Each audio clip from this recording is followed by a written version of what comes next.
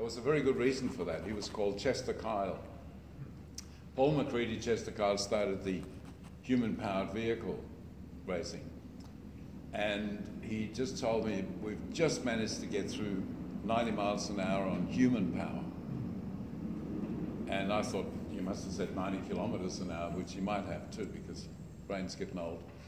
But a human can actually go up near, well, if it's 90 kilometers an hour, well, it's nearly 60 miles per hour. And that's magic. Now, the sun, of course, puts a lot more power into what we do than the human power. We're good for about 100 watts. And any three-wheel bicycle can easily have 250 watts. A solar car today has about 1,500 watts. My first car had 800 watts because we were 11% efficiency. And the gentleman before talking about solar power, we're about 20% efficiency these days. And you're not going to put the race car super efficient solar panels on there, and you're certainly not going to be using space solar panels because they are so expensive for very little more power. So your rail system will be around the 20 to 25%. But as I said, across Australia, they said, what a piece of shit to the car. And of course it was. It was basically a bicycle type contraption with a bit of wrapping around it for aerodynamics and a roof of solar panels. So of course I said, why don't you all come to Australia and race? And so many universities have raced in the World Solar Challenge. And it's a Dutch university who holds the record of over 100 kilometers an hour on just sunshine, taking a person from Darwin to Adelaide 3,000 kilometers.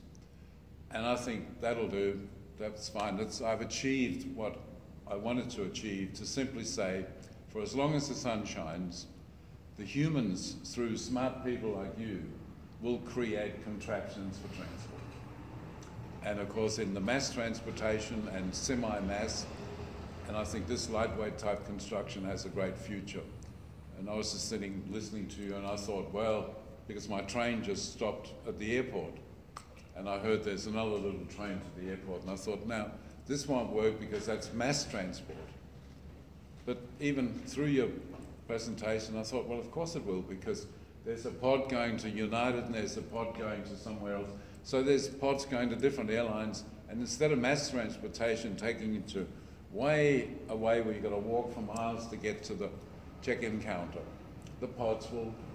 So there is an advantage in pods, which initially I thought, no, that wouldn't work. So, and you guys have already showed me, and Mrs. Swanson's already checked, pay, what was it, Face Pay, has already been registered in China.